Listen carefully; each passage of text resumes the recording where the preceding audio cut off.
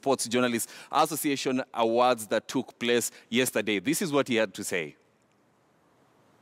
The whole season, okay, I didn't start well, but after getting to the team, you know, when I came, I had some problems with the coach. Now the new coach comes in, then I settle my mind. Yeah, I try to improve because it's one of the mentality I usually have. Like, I have that winning mentality, like at least every season I have to achieve something. Then I'll know, like, as a player, there's what I'm getting up to. Having this, I really expected it because I knew I have to make sure that I do all that it means to help the team together to achieve something that helps me more to be the player, the kind of player they think out of me. The season was a tough one because, as you know, all the teams we've been facing, they have not been the easiest.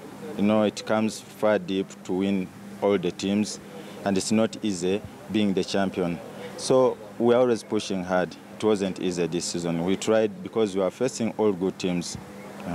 I won't lie, like, there's too much expectation or there's no expectation. What I say is the way you start the season shows you the end of it.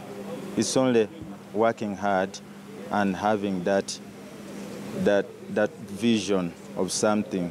You don't aim at staying somewhere, you aim at least aiming high. So still on the awards, Kariobangi Sharks goalkeeper George Odhiambo took